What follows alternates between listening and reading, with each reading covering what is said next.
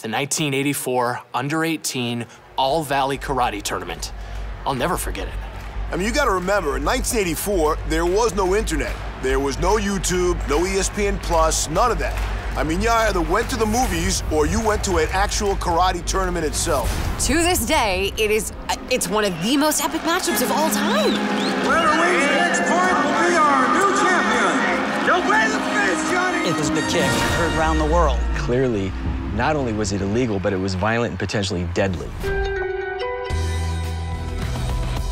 The '84 tournament was definitely one of the most memorable ones because everybody at the time, we all knew Johnny was the best. It was, it was like, Mike Tyson in boxing, Johnny Lawrence in local karate. Well, let's put it this way. When you hear 1984, you're thinking about Daniel LaRusso versus Johnny Lawrence. It's a global event.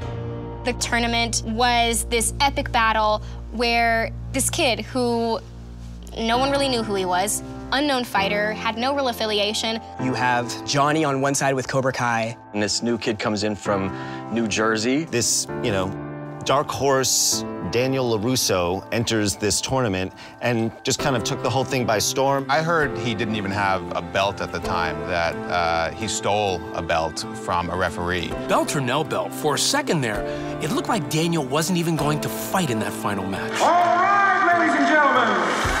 This is the moment we've been waiting for. The president. Daniel LaRusso is going to fight. Daniel LaRusso is going to fight. LaRusso had been hurt in the semis, and under Rule 31-2, clearly he only had 15 minutes to recover, or else he was going to have to forfeit in the finals. And we all know 15 minutes, that is not a lot of time. From what I've heard, and I can't be sure of this, but I was told LaRusso's coach did some kind of Okinawan healing rub on his leg thing. Nancy Kerrigan really could have used that in '94. Going into the finals, no one really thought Daniel had a shot. I mean, Johnny was a two-time returning champ. If you watch Daniel's early fights, he was all defense. 2-2. Get him a body bag! Yeah! Get him a body bag? What are we doing? It didn't feel like Southern California in that gym on that day.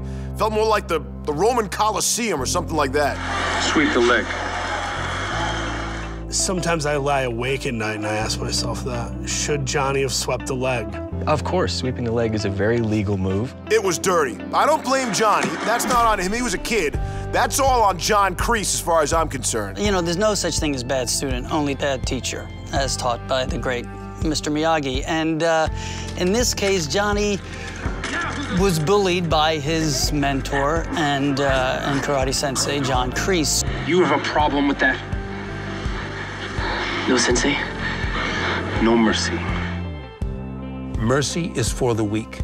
I needed to present that what karate is a discipline that will bring you confidence because you're not merciful. If you think about it, your opponent has an injured leg. You go for it. That's just good coaching. You want to talk about a dirty move? Let's talk about that kick. I remember you go into that final round and things are they were not looking good for LaRusso. Like, he's limping, he's wincing. Like, he'd gotten in a couple of good shots, but the general feeling was like the kid was done. Then, all of a sudden, out of nowhere, he lifts his arms and leg and some kind of bird. I mean, I'm not doing it justice, but you know what I mean. He's like some kind of bird or something. I've never seen anything like this before. He does this standing bicycle kick thing, landing a devastating blow to Lawrence's face. It was over in a matter of seconds, and the crowd, you should have seen it. Daniel was the best fighter that day. He was the best around. Nothing's ever gonna keep him down. Yeah, I give props to Daniel LaRusso. He fought a tough match, came back from a medical knockout. You gotta remember, this is over a decade before Kerry Strug at the '96 games. It's unclear if it's even a legitimate victory. The kick to the head, there's debates out there. Was it legal? I mean, who am I to say? We can all play Monday morning quarterback if we want to. It's real easy after the fact. But the official on the mat, he didn't call it. Well, of course the crane kick was legal.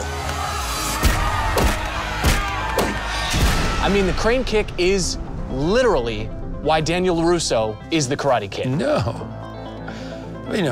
For 30 years, I've been telling everybody that Johnny Lawrence is the Karate Kid. I think the crane kick took the world by surprise and took all the judges by surprise. This is right up there with Maradona's Hand of God as one of the biggest missed calls in sports history.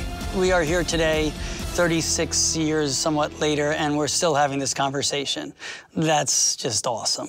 Who really should have won? That debate rages on. In 1984, you know, Daniel won, and you know, I think he gets the glory. Johnny Lawrence was robbed. I think we'd all wonder and love to know, what if these guys fought again? What would that even be like? What would it look like? Finish him! Yeah! Something tells me we're gonna get that answer sooner rather than later. You wanna finish this? Hey! Bring it on.